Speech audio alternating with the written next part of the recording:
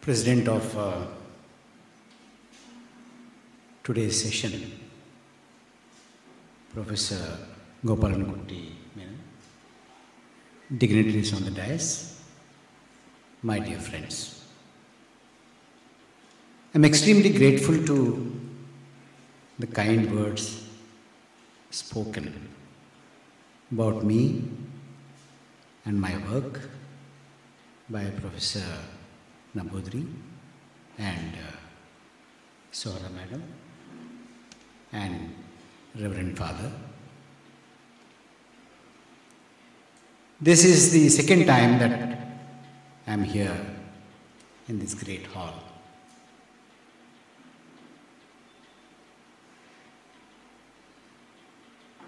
I have written this book in order to generate a discussion and a debate in the country. I must say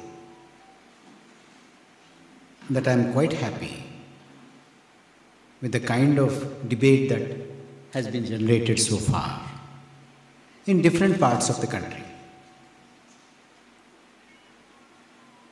Now, we've had the release of Malayalam translation of my essays in my book.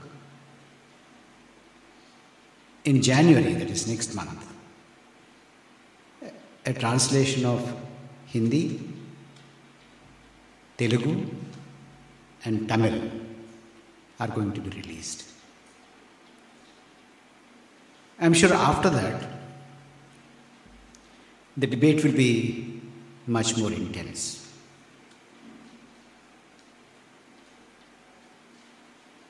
What I feel heartening is, in the last 3-4 days, my friend Sudhir had organized gatherings in many educational institutions. I've been going around to colleges and higher secondary schools. So it is very heartening that the younger generation is very aware. They have a lot of clarity about the situation in the country. And they are also very clear about where India should go and what path it should take. I am saying this because I did not expect. It is very heartening because I, maybe like many of you, I also had this feeling that young people don't bother so much about what's happening in the country. They probably don't read much. They don't care much. But it was a pleasant surprise to me that they do care a lot. They know a lot. They have very clear ideas of where India should head. Today, they may not have many avenues to express themselves. But if you go and talk to them, touch them, they are quite expressive. You will be astonished at the clarity that they have. I'm just coming from a school, and I met about 150 or 200 girl students. You should have seen the way when I encouraged them to express. It's astonishing. So that gives me a lot of hope. If we have to be honest, the kind of situation the country is in today to no small degree, we are also responsible for it. But I have, therefore, a lot of hope that the younger generation, the next generation, will not probably tolerate this kind of politics, this kind of repression, this kind of marginalization that we see today. We are in a new India. That's what the government tells us. That's what the ruling party tells us. That's what the leadership of the government and the ruling party tell us. What defines this new India? There are many things that define this new India. But one thing is clear. This new India is based on an idea that justifies repression and inequality. I am not here to stand in front of you and say that before New India came about, there was no repression or no inequality. There was repression, there was inequality in old India also. For the past 40 years, 50 years, 60 years, there was repression, there was inequality. But the speciality of New India is it chooses to be repressive. It is not by accident. It chooses to be repressive and it justifies inequality. It thinks that inequality is good. I'll tell you why I think so. And in what way New India tries to justify inequality. We are talking about repression of the marginalized.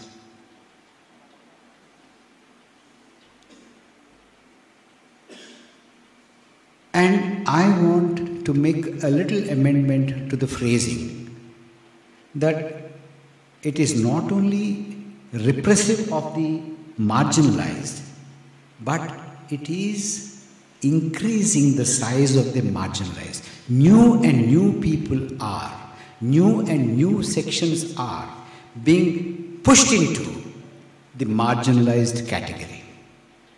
That is the speciality of New India.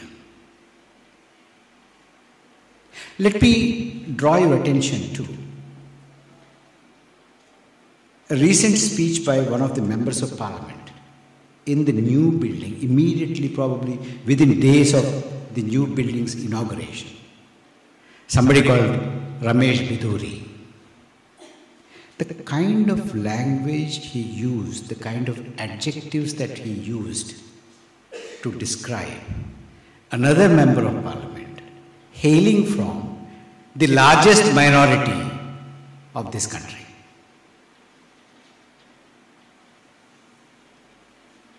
That defines repression in New India. And what is much more striking than what he said, this is important to define, to understand New India. Not a single person responsible in the government or in the state apparatus or from the ruling party had said a single word to condemn what that Biduri had said in parliament. Nobody. I'm just not talking about, the other person who is a president of the Wrestling Federation, what the women wrestlers have accused him of, and he is being shielded, nobody questions him. I'm not talking about all that. But just look at this. In an open session of India's parliament, for the first time, somebody uses that kind of a language, that kind of adjectives to a fellow member of parliament belonging to a minority community of India. Nobody says anything. No action is taken till today. Nobody condemns it. Not even a notice of show cause or an explanation is sought from that member of parliament. This is New India. It justifies it. It supports it.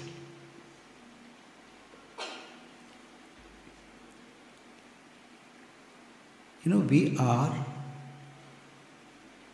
in what is called Azadi Ka Amrit Kal. We have celebrated Azadi Ka Amrit Mahotsav. We are in the Amrit Kal. It started on 15th of August 2022. That morning, when we kicked off, when we started the Azadi Ka Amrit Mahotsav, people who were not accused, not charged, people who were convicted of raping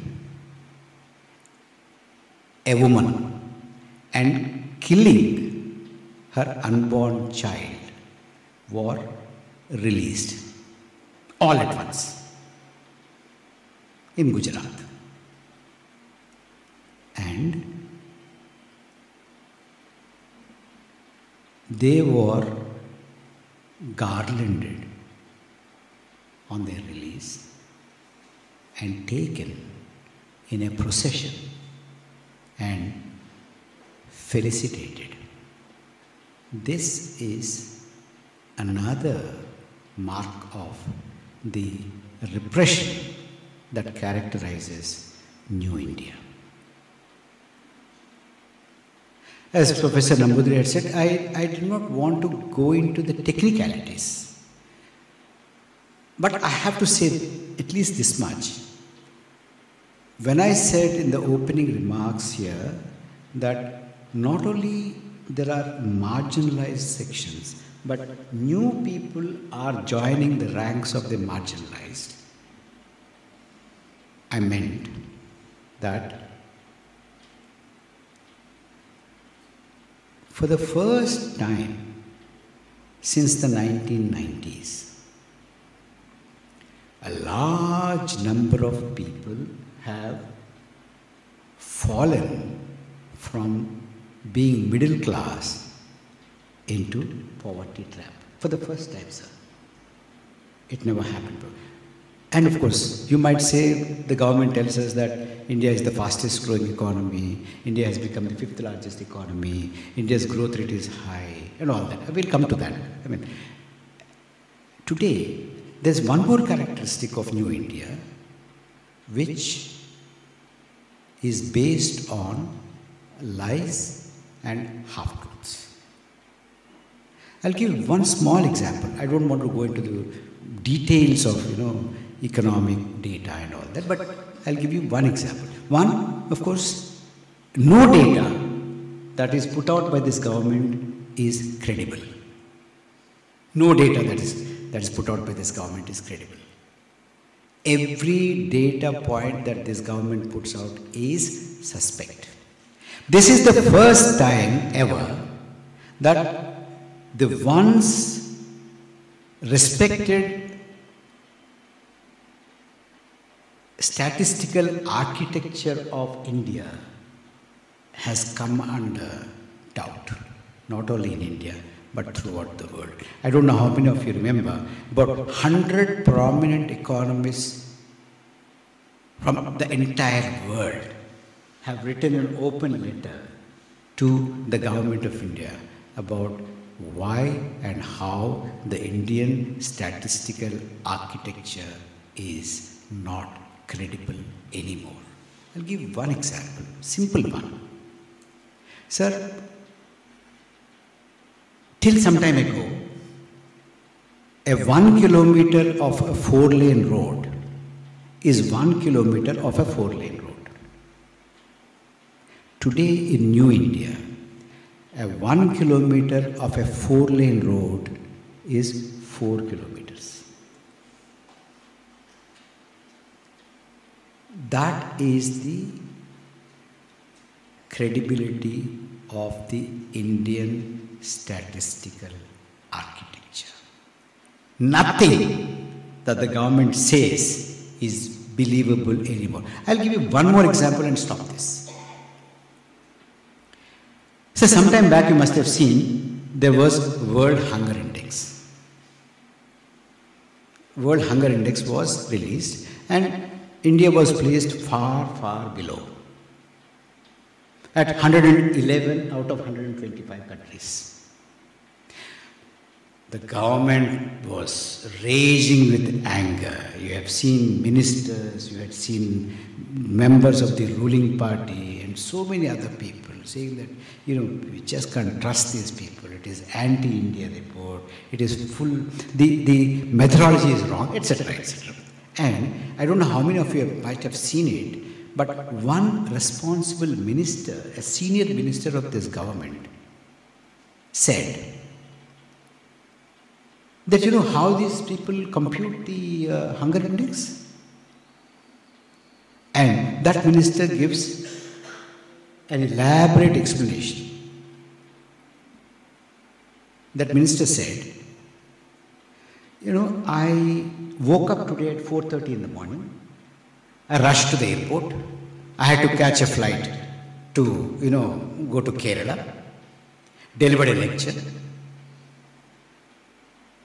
And from there I had to go to Mumbai, deliver another lecture and attend another meeting. I did not have time to eat my breakfast, nor did I have time to eat my lunch.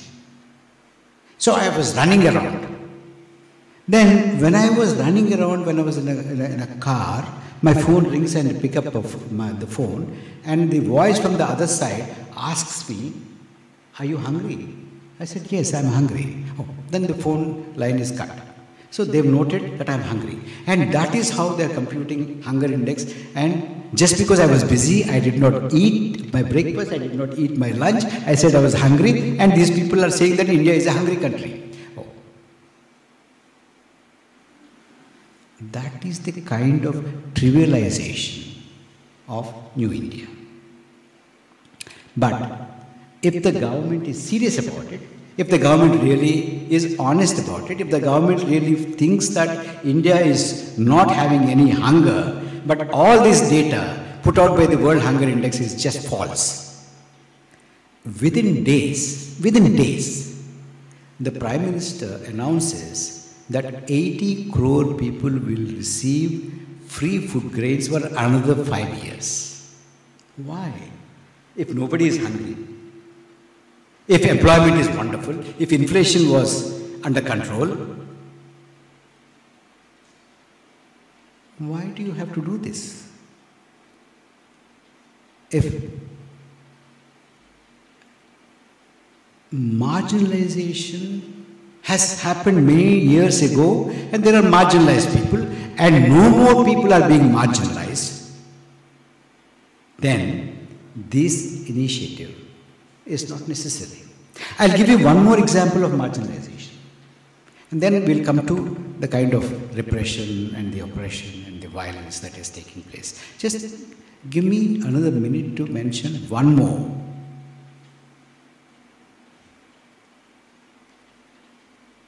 I don't know how many of you remember. In 22 beginning, there was an advertisement for recruitment in railway department.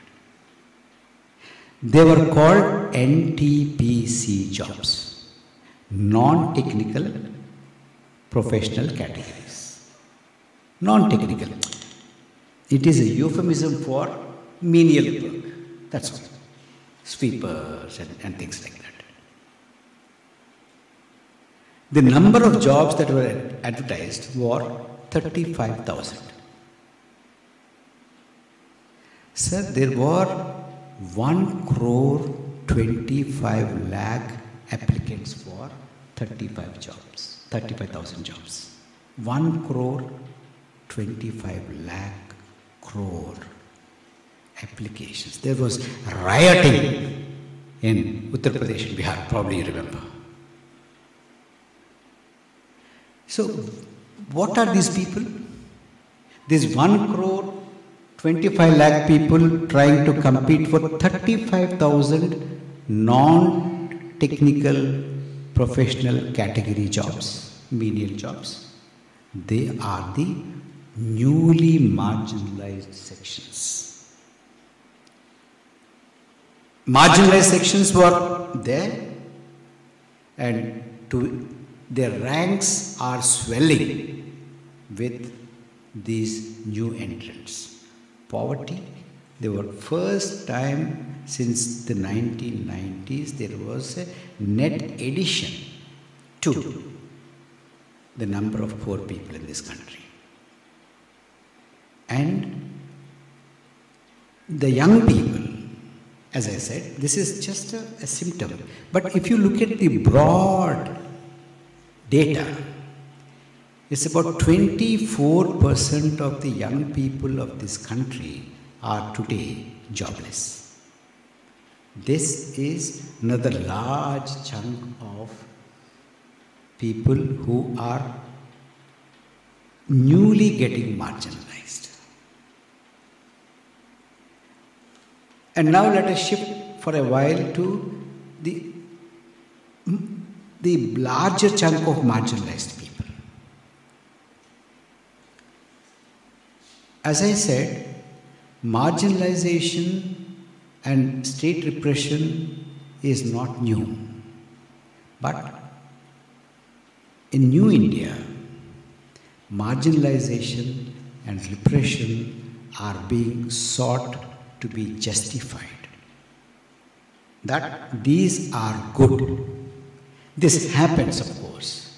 And it happens because this New India, sir, has a different view of what our reality is. According to the present ideology, this country belongs to people belonging to one faith. Every other section today in this country is a marginalized section. Everybody else. And even among the so-called Hindu majority, these 1,25 lakh people, they're marginalized. And the way the state used bullets and lathis on these 1,25 lakh people who were competing for 35,000 NTPC jobs, you just have to recall to believe what kind of a repression that was unleashed. Any dissenting voice, not only dissenting voice, not only people who are questioning, but people who are suffering, people who have no opportunities, and the newly marginalized, they are the targets of state repression today. There are laws in place. For instance, the UAPA. UAPA law, there are some advocates here. Aziz is here. I can recognize him.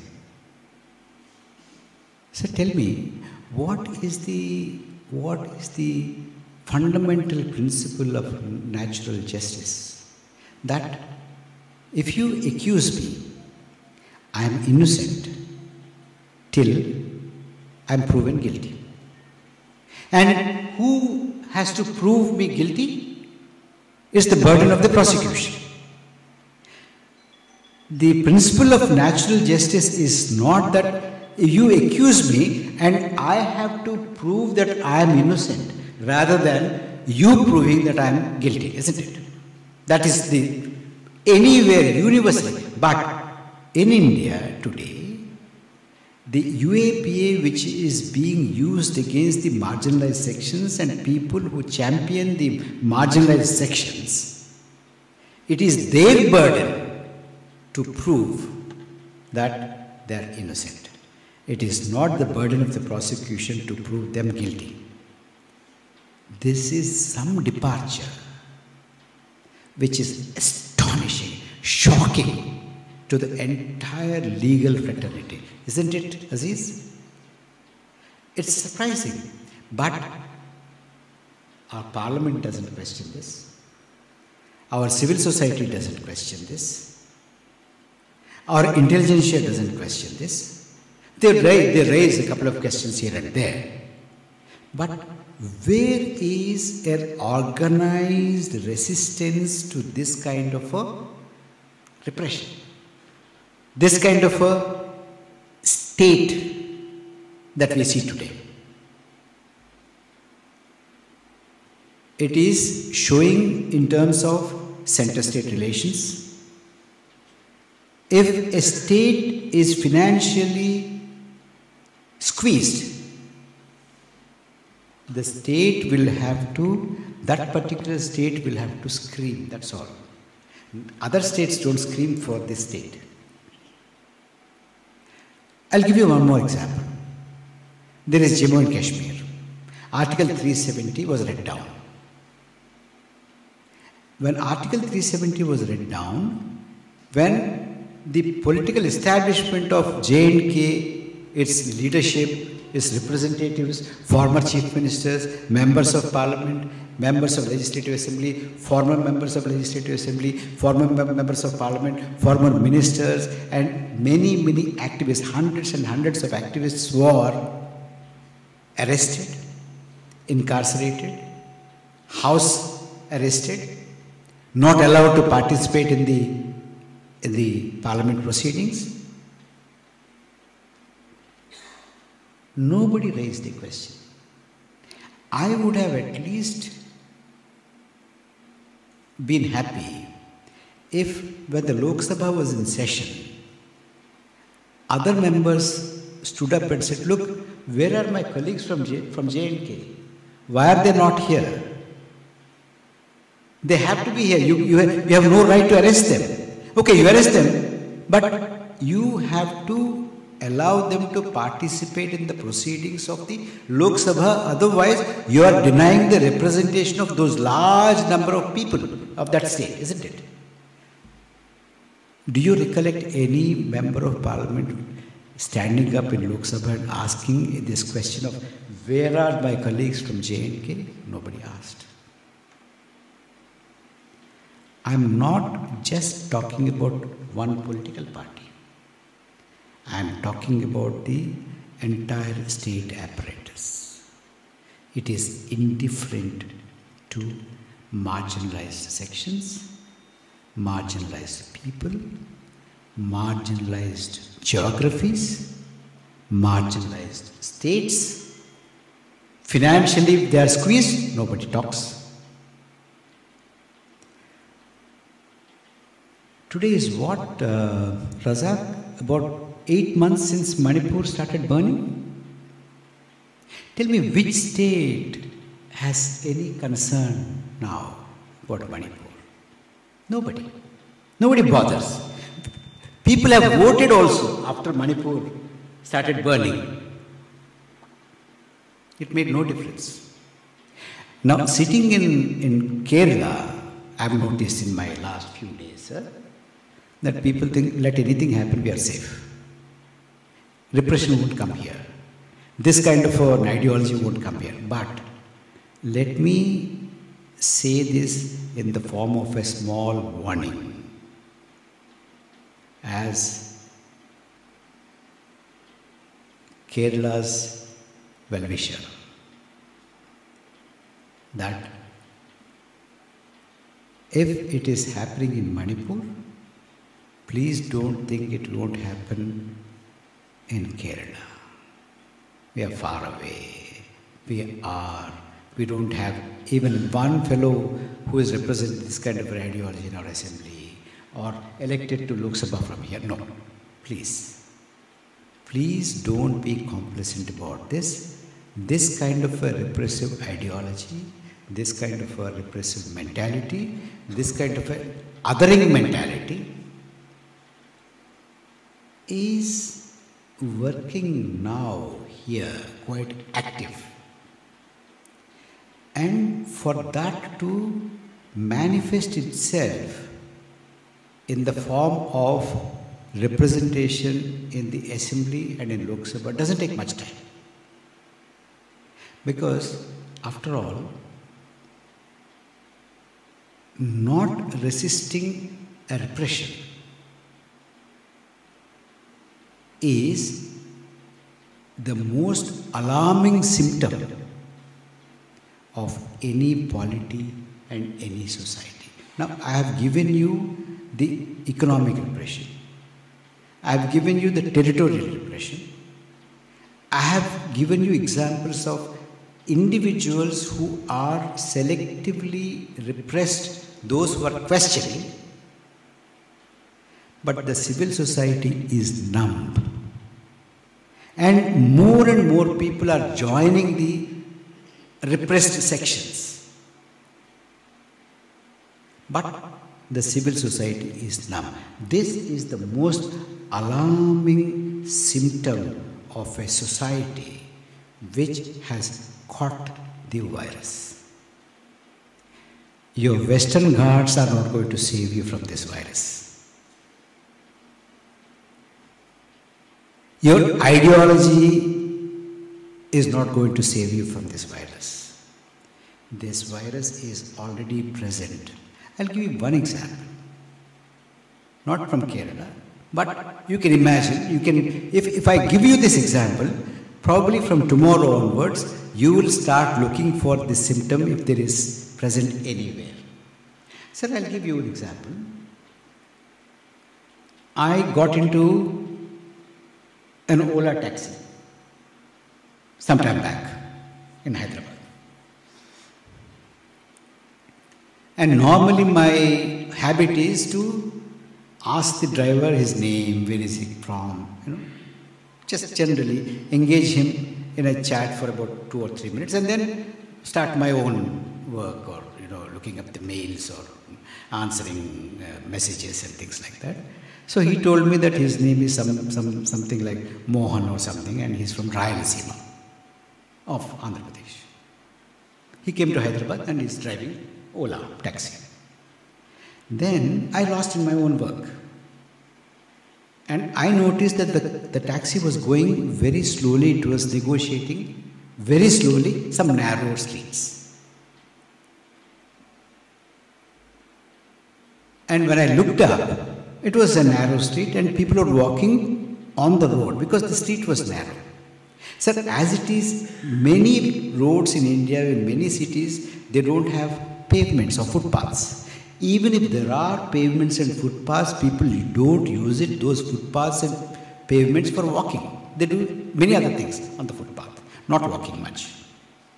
So on some such a street, when the car was going slow, a lot of people were walking on the street. This boy turns behind to me and says, "Sir, look at these Muslim fellows, they're walking on the road, they're not allowing us to go on the road."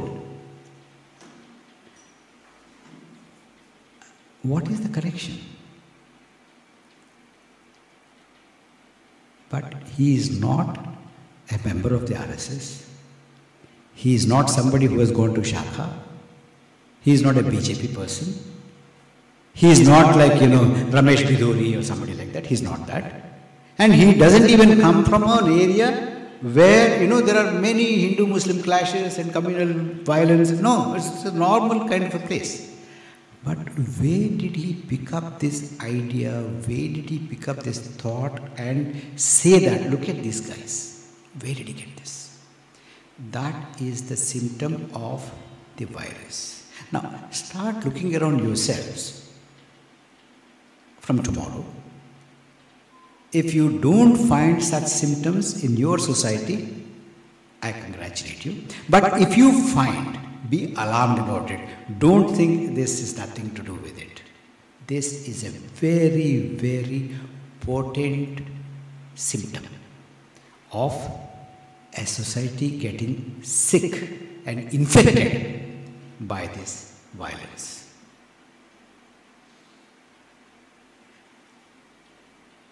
And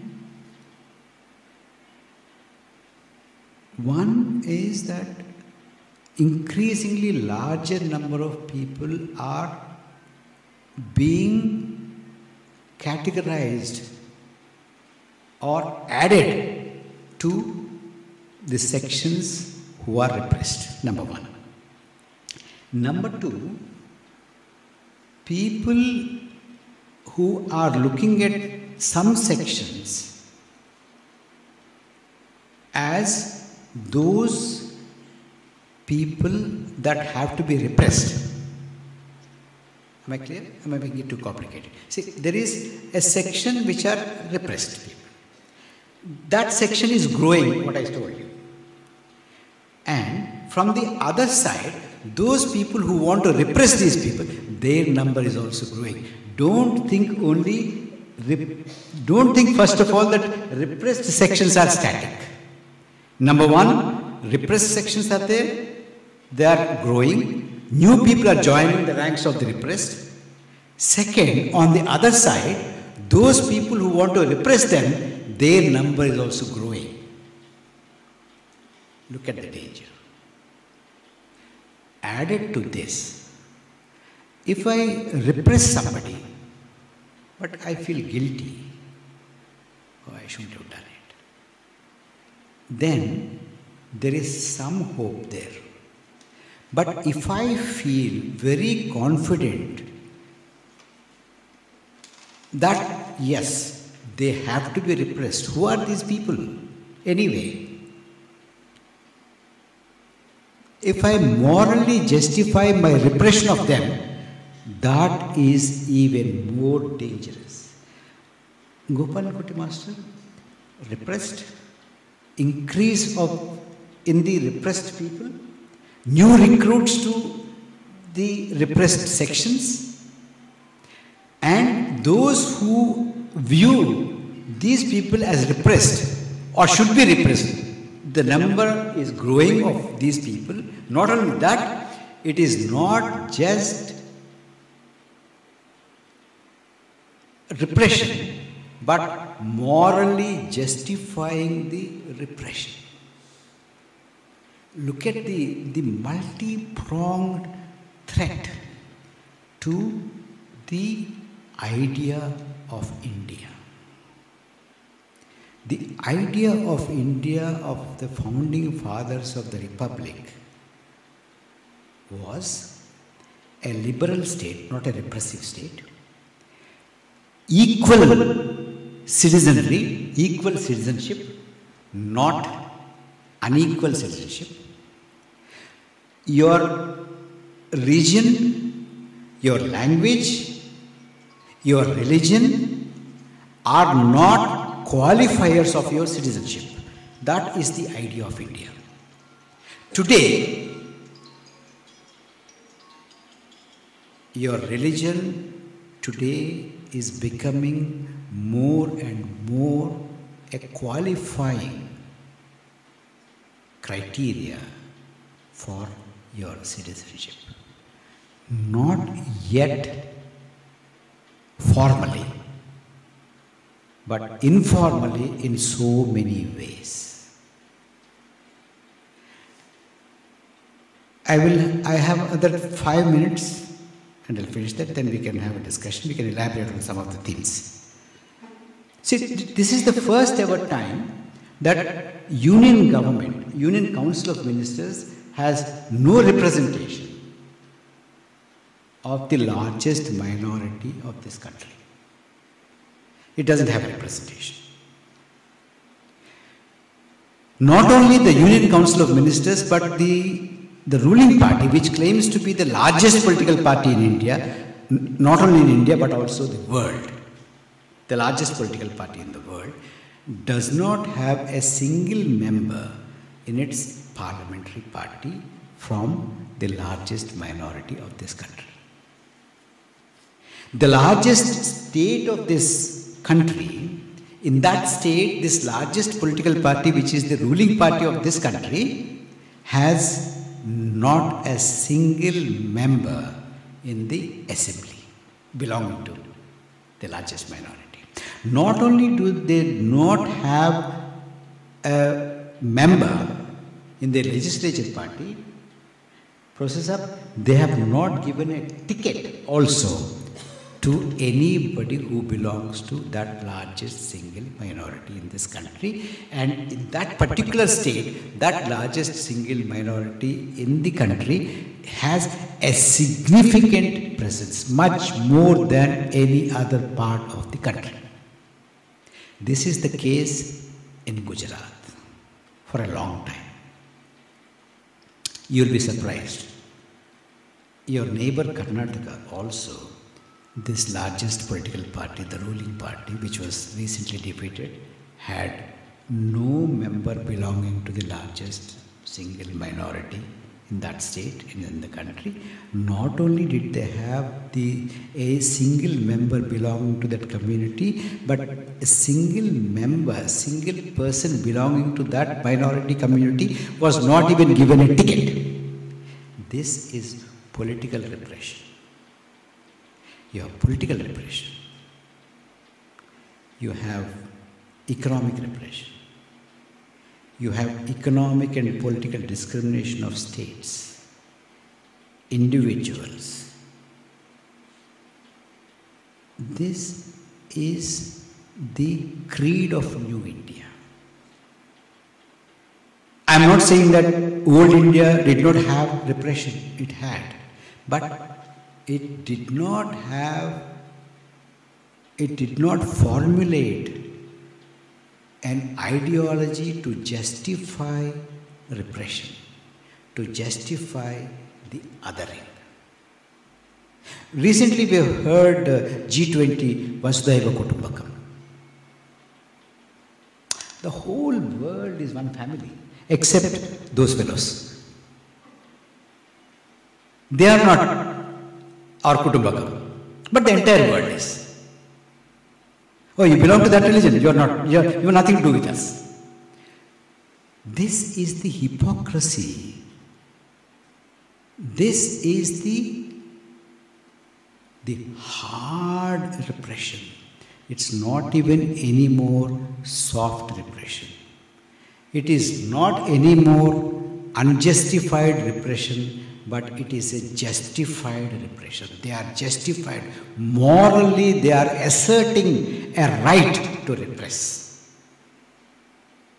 I have just given you an example of one section. Look at many other sections. It could be Adivasis, it could be different religious minorities, it could be regions, it could be languages. It is languages. I don't know how many of you are aware that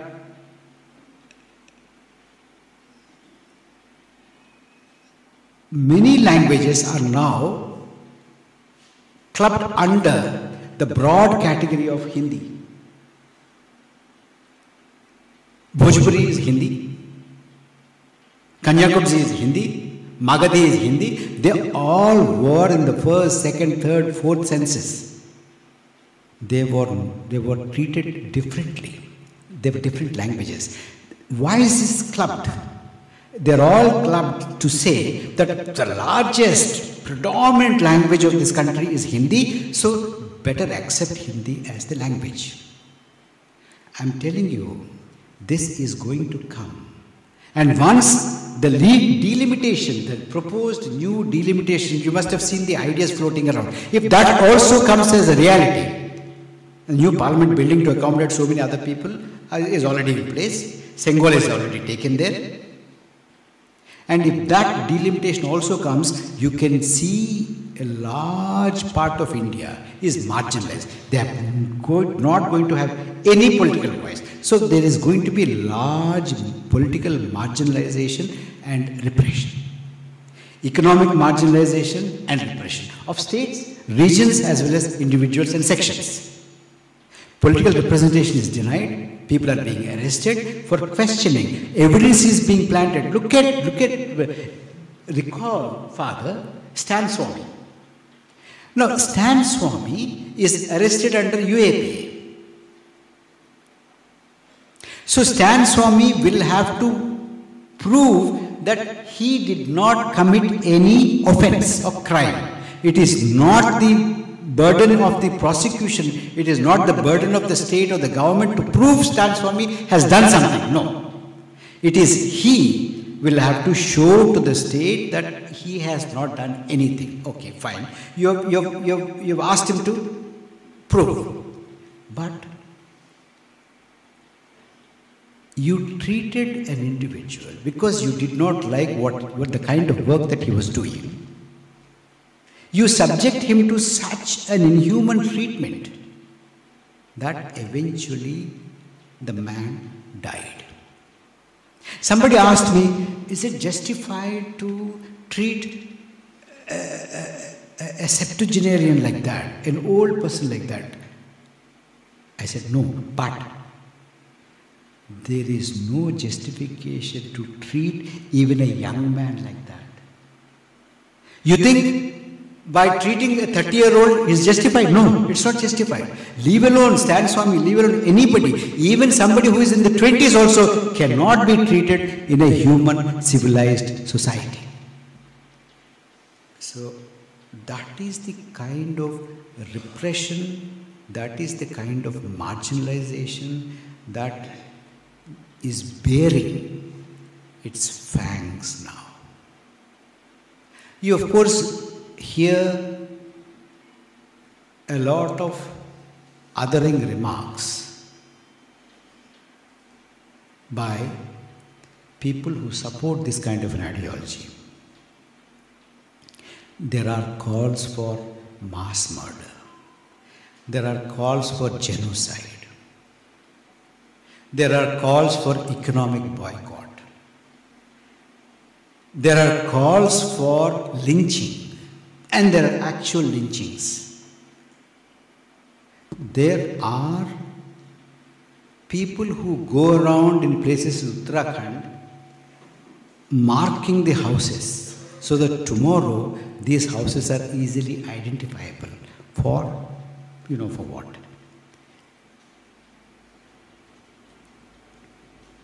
Nobody condemns it. The danger is this. Today, these things might appear marginal kind of insignificant, weak voices. But let me caution you here. If this trend continues, I won't be surprised that tomorrow after 2024, these kind of calls were given by the Prime Minister from the ramparts of Red Fort. I would be surprised. That is the danger we are all staring at. That is the kind of repression. That is the kind of marginalization. That is the kind of justification. The ultimate justification is this for marginalization, that Hindus are good people. They are very benevolent. They are not aggressive. So, all other sections accept the superiority of the Hindus. They treat you well. They won't do anything bad to you. You just say that, okay, it's your country, let me also be here. Let me be a second-class citizen. They'll treat you well. Be assured, that is the kind of justification that we are hearing. That is the kind of justification that will be articulated much more clearly. Now it is only being whispered. There are so many people who tell you that. But tomorrow, this is going to be a main call. This is going to be a main focus, a main thrust of the kind of political project which is treating the marginalized badly, increasing the number of marginalized, swelling the ranks of the marginalized, and those who think these people are marginalized and these people can be repressed. People having that kind of an idea, the number of people having that kind of an idea is also increasing, is also rising. When there were 10 people before, as I said, Mohan, a driver from Rayalaseema, is now also joining the ranks of those people who feel that, yes, these people are like that, let them be punished, let them be second class, or let them go away. This is the kind of marginalization and repression that we face today in this country, in the new India. Thank you very much.